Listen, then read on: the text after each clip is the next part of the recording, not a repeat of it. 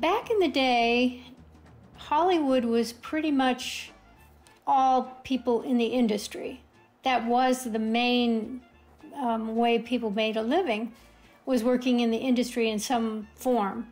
So it wasn't any big deal. Everybody, all the kids were involved in that. So I never really realized it was special or that I was special.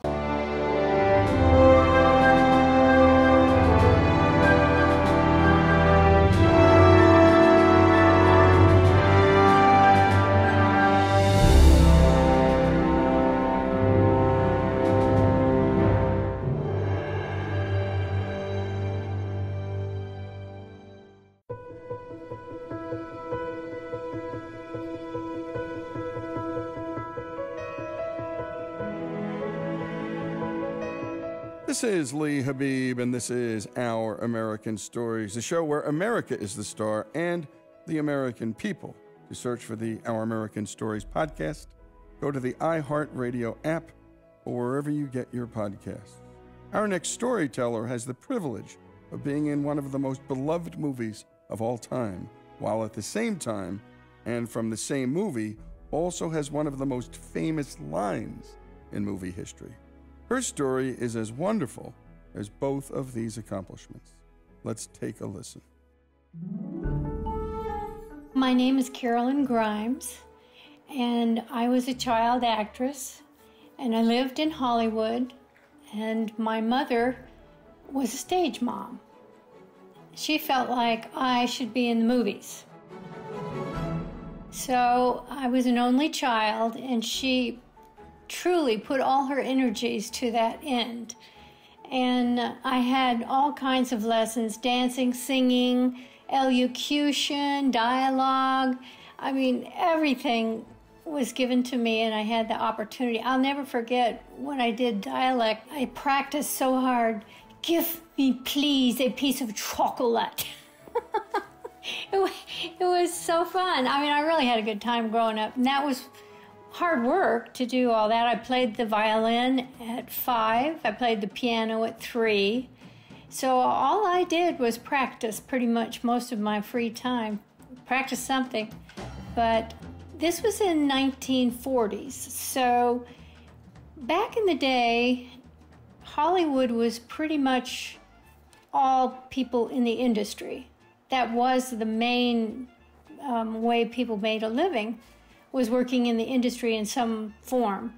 So it wasn't any big deal. Everybody, all the kids were involved in that. So I never really realized it was special or that I was special. So my mom took me to see an agent, and the agent liked me. Her name was Lola Moore, and she had the biggest stable of kids in Hollywood. And she sent me on an interview, and I got a part. So I was in. That was the end of that. I started when I was 4 years old. I was in a movie called That Night with You.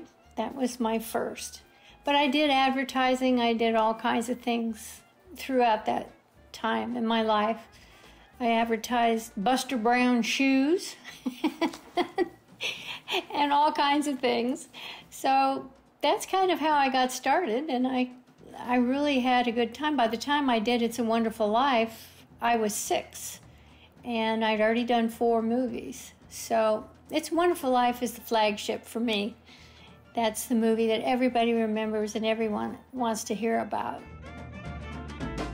Back in the day, we didn't have auditions, we had interviews.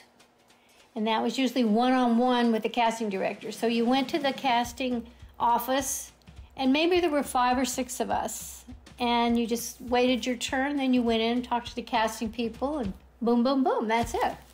So it wasn't like an audition.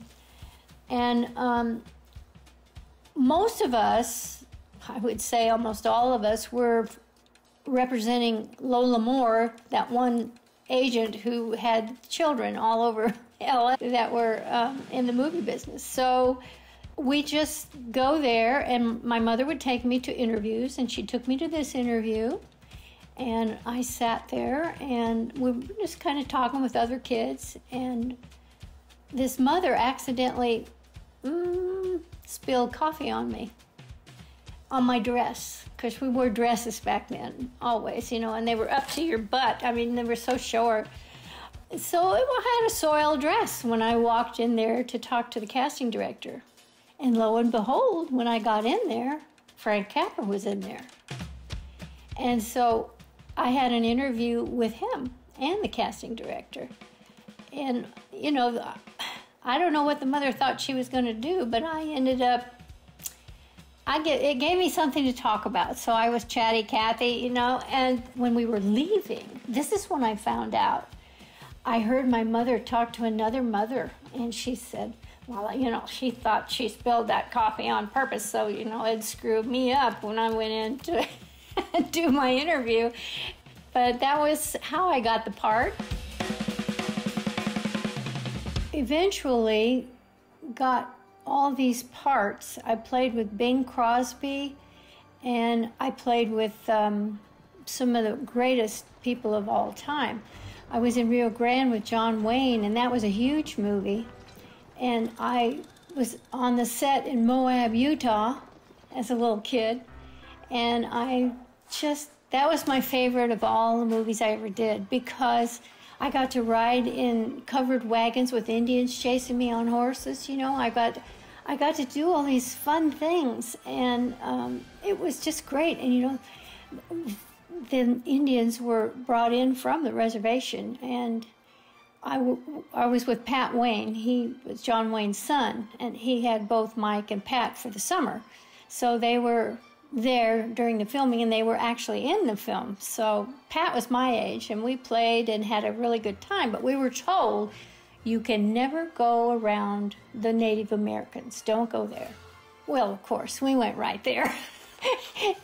And we spied on them, and it was just, you know, it was really an interesting time, and I really had fun. The Sons of the Pioneers were there, and they'd serenade us. And then I turned 10 while we were there, and the Korean conflict broke out at that time, and they confiscated a lot of the planes. So it was a little difficult for them to get shipments of food and things like that flown in. But John Wayne happened to be able to get $300 worth of fireworks, and my birthday was the 4th of July. He had that all shipped in. He had a big cake made. We went out to the Colorado River Bluffs, and it was, "Happy birthday, little Miss Karolyn." It was a great time.